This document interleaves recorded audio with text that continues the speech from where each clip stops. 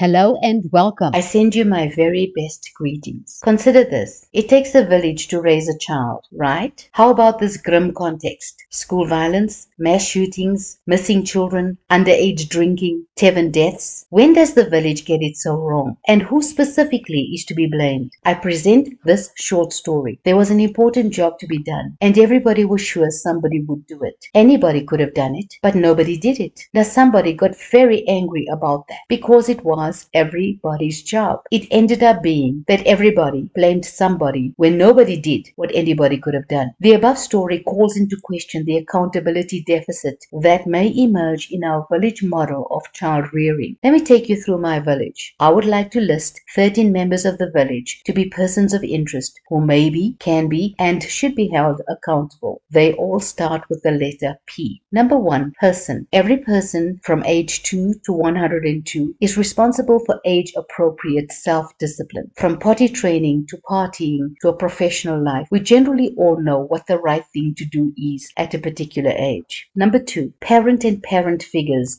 bear the primary and legal responsibility for positive child rearing practices and for fostering the important rules and values of our human society. Number 3, pastors, pundits, maulanas, and all religious influences instill and extend the religious and moral code of our parents. Number 4, pedagogues. Our professional teachers build on, consolidate, and refine the compliance of rules and regulations. They reinforce the values needed for a disciplined, orderly, safe, and productive society. Number 5, peer groups are powerfully influential at any age and could be wonderfully positive and life-enhancing. If our children have socials at church, go to mosque together, have study groups, meet at each other's homes with parent consent for parties, these become the days of their lives that they will remember forever. How does it all go wrong? Poor parenting practices, unprofessional teachers, destructive peer groups, or just a very undisciplined person who cannot and will not comply to the rules of society. Regardless, these are the P's they, and in particular you as parent, will have to deal with. Number 6, the parent discipline panel of the school board, where allegations of serious misconduct are heard in a democratic way. The result of this could be demerits, detention, suspension, and even a recommendation for expulsion. Number 7, psychosocial services. These will be called in through various stages of their lives to try and identify and heal the underlying reasons for continued deviant behavior.